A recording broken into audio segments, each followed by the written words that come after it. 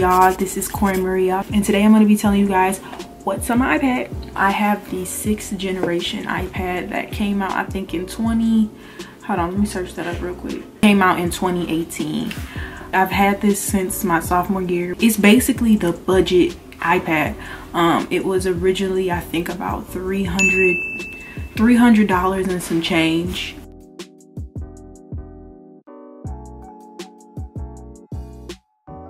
I must say, like, I've had no problems out of it, little to none. You know, you have hiccups here and there, but for the most part, I don't have any complaints about it. This iPad is doing perfectly well for me.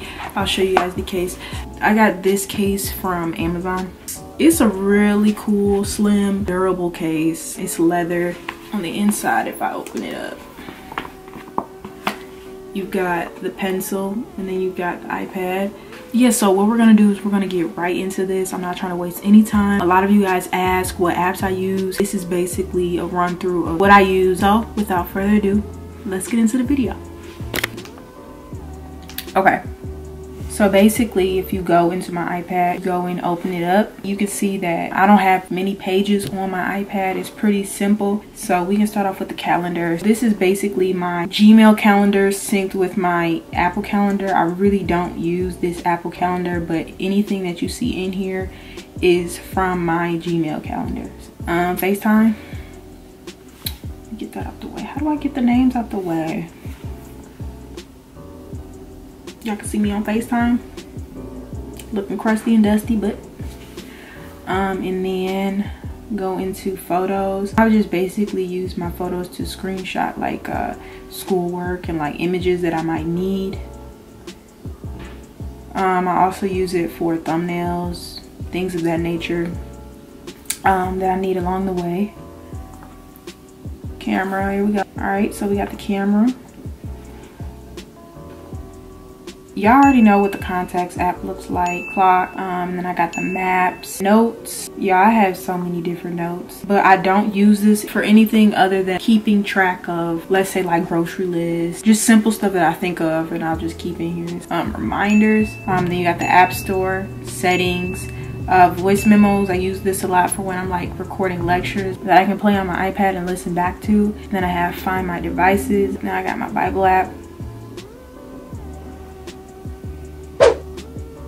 So Notability is by far the most important app on my iPad. So I'm gonna take y'all through like a quick little rundown of Notability.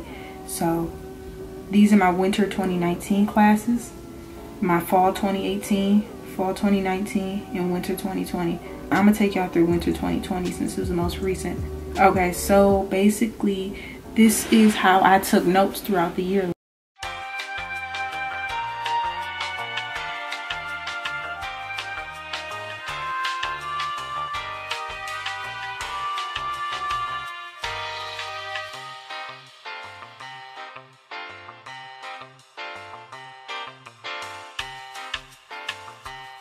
Something that's really cool about Notability is that you can search. So let's say we want to search for interstitial, and it'll like search out my handwriting.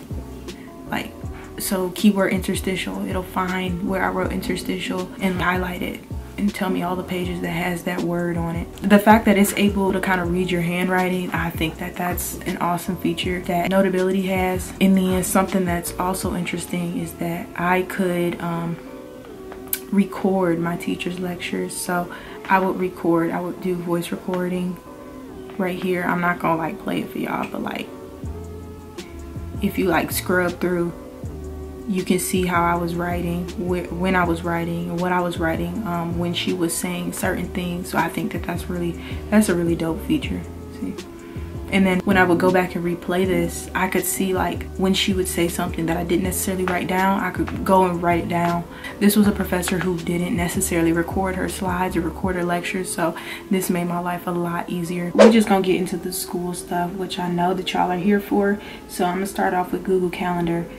This is primarily what I use to keep myself organized. This is basically what my calendar looks like during a regular school year. It's crazy, it's insane. I use it to submit reminders of like tasks to do for the day. So I got 3 reminders here. I had a meeting with Allison, I reviewed the homework solutions, and I started my 514 homework on top of everything that I had to do this specific day. So I had lecture upon lecture, then I had 3 reminders that I had to do before my work was done for the day. Using Google Reminders is a good way to stay on top of my work and kind of like hold myself accountable for reaching my milestones for the day. That's pretty much it for my calendar app. I still use that, but yeah, not nearly as much as I did during the school year. So next up is, then we're going into my drive. So my drive is basically where I keep all of my documents. These are all of my folders. So I have a folder for Notability, which is all of these different folders for my subjects for school. So let's try 335. So this was just a class that I just got out of.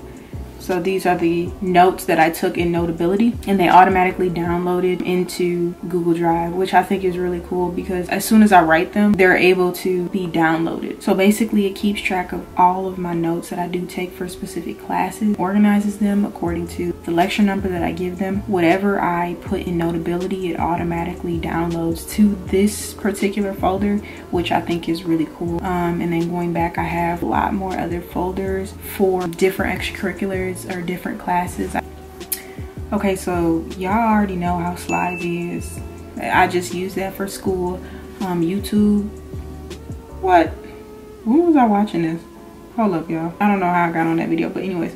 So then I got my Gmail app. So I use that specifically for school. And then I got my Michigan app. So what this is so you log on and they tell you what your upcoming classes are, any announcements, your class schedule, say winter 2020. So basically this was my schedule this past year, and they would tell me when I had a class on what specific day.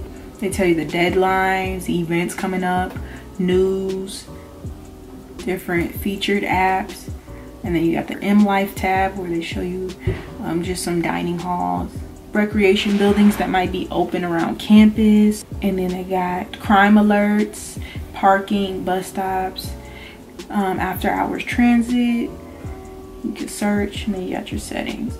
That's pretty much all that app entails. It's a pretty useful app. And then I have Dropbox. I really don't use this anymore. Box, that's an app I used to see my test scores when I used to be in those large intro classes, and I'm not even logged in. So, and then I have Quizlet, where I'm able to go in and make different note cards for different classes. And then Canvas, this is the main app that I use on this iPad for school stuff. So I got all my classes here.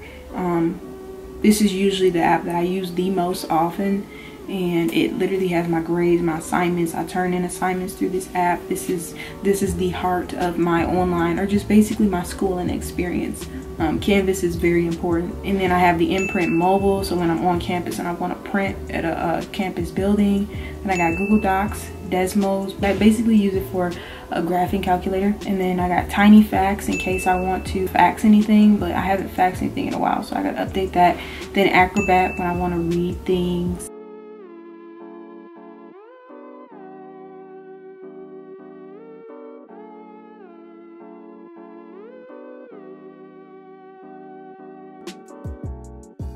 And then I got my calculator right here. It's overall a great app. I don't have any problems with it. If you go sideways, it turns into like a full-on scientific calculator. So it's really great. You can graph with it. And I got my Google Chrome lab archives. It's basically an electronic lab notebook. So when I was in lab this past semester, I did a lot of lab work, as you would assume, and I kept all of my stuff in here.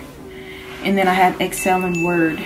Now going on to the next folder, I have all of my Adobe Office stuff. So I got my Photoshop, Creative Cloud, Adobe Draw, Premiere Rush, Capture, Fresco, Scan, and then Behance. The apps that I use most regularly would probably be Adobe Fresco, because I like to draw my thumbnails and kind of make them as personalized as possible. So that's pretty much how I do that. I got some drawings in the making on there. And Adobe Scan I use to scan documents into PDF. See, it's looking for a document. See? And once it scans those documents, the document automatically uploads to Acrobat. I don't really use Premiere Rush. I'm starting to learn how to use Photoshop.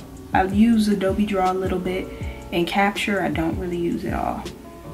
So entertainment, I have Xfinity Stream, Netflix, Kindle, Target, and Amazon. If I want to watch a movie, I just do so on my TV. So this is only when I'm like traveling and I won't need something to do or something to look at.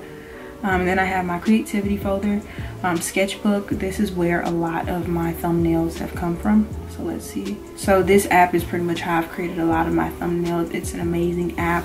I say download it if you get the chance. It's free.